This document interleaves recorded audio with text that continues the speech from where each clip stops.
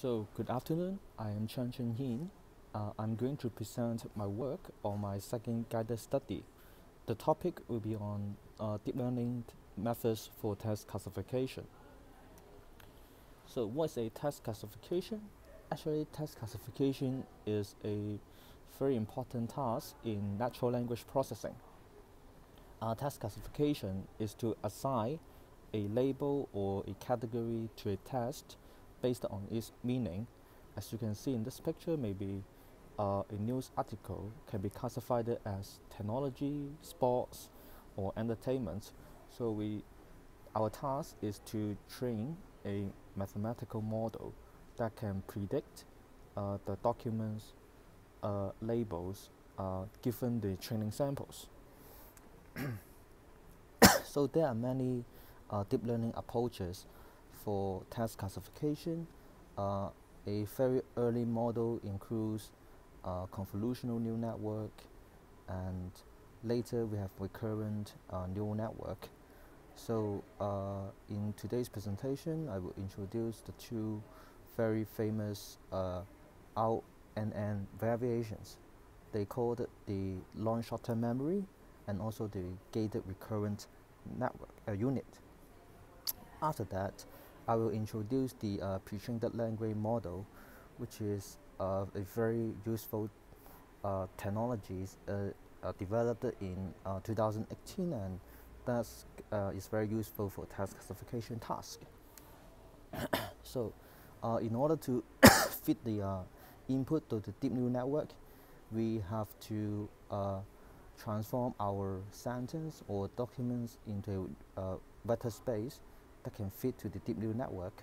So word embedding is a very important algorithm in converting any words to the real value vector.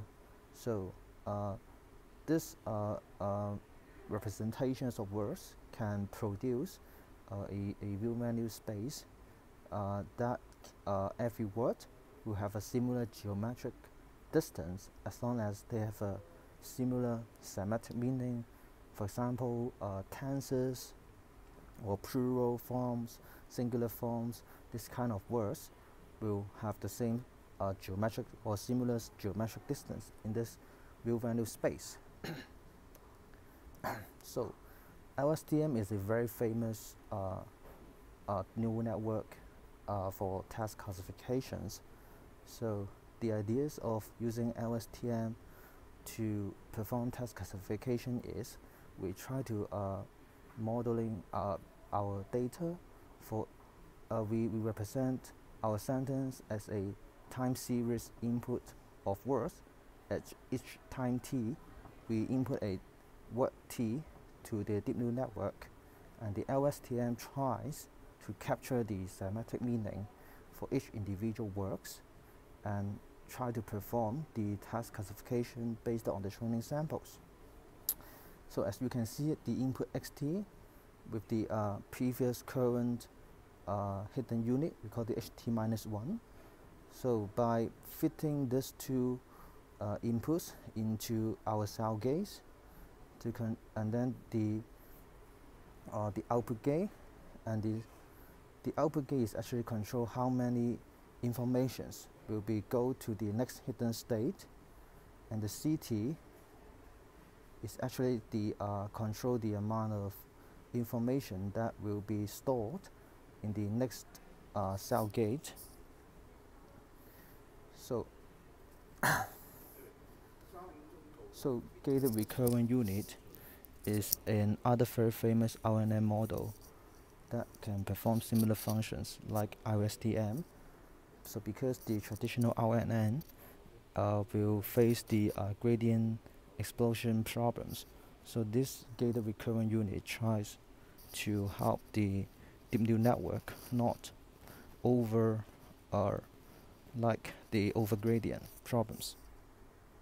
So the input xt will be combined with the previous hidden unit, which is the ht-1, and then passing through we call it a set gate. Set gate is the input gate, is to control how many information that the current input will be leads to the next time hidden unit, because as you can see in this the last equations, 1 minus t multiplied by ht minus 1 and zt multiplied by ht is actually control how many information should be vector filled from the last hidden unit, and how many information should be stored in the current hidden unit.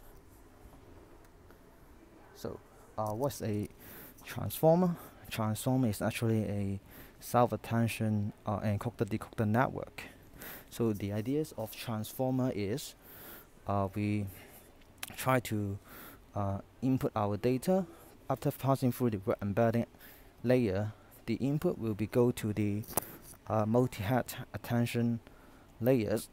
So this multi-head attention layer actually contains 3 different values: the query, the key, and the current value of the input. So by the multi-head attention, we generate a linear a vector, and then we perform a linear operations after this input, because it means that for every input word at each time t, so every word should have different attention weights to the final output, because some words are important, so they will have a larger weights after passing through this deep neural network. For those not very important works, they will have a smaller attention weights that after passing through this attention layers. So in order to pre-train our language model, we need to have a large scale of unlabeled data. For example, in Wikipedia, so we can perform a pre-training task on this unlabeled corpus. So in order to pre-train this, there are 2 important tasks. The first task is we try to have an input sentence A and the input sentence B. So our task is to identify whether the sentence B is actually a next sentence of sentence A. So because we can have many this kind of data without labeling them by human, so this is called some call it the self-supervised learning. So, and the second task is to randomly mask a word in a sentence, and then our neural network try to predict this word in this master sentence. So after training this deep neural network using these 2 tasks, we fine-tune our network in using this task-specific labeled data. That is our task classification training data set.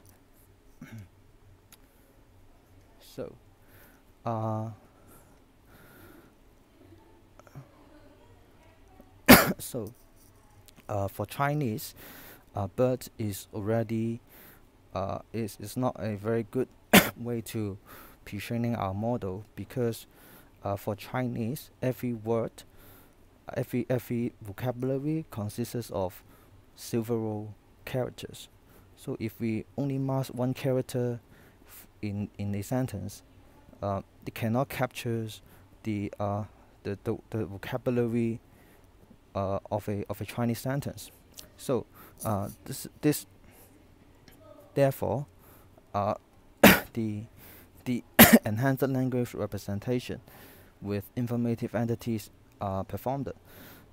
developed. So the network architecture is actually same as the BERT, but the training strategy are slightly different. So in order to train the deep neural network, they try to mask 2 or 3 adjunction words or the Chinese characters in order to pre-train the deep neural network. So because for Chinese, 2 characters contain a very important semantic meaning in our sentence. So I performed the experiment for both Chinese corpus and the English corpus task classification task. So the THU is the Xinhua News, and then the AG News is is actually a English task classification task. So we used the we used the LSTM, GRU, and the BERT for task classification. So it is found that the P-string deep neural network performs far well than the traditional LSTM and GRU. It almost have 5% better than the original proposed LSTM and GRU methods. So we can actually see that the pre-trained transformer model will perform better than we train the deep neural network from scratch, and then the pre-trained models that allows the deep neural network to learn more representative language features in this unlabeled data. So our future work will be combine the both Chinese and English language modeling. That's to combine these two languages to fit the deep neural network. So in order to do that, we will annotate a benchmark of mixed Chinese and English data sets for task classification tasks. So that's the end of my second presentation for my guided study. Thank you.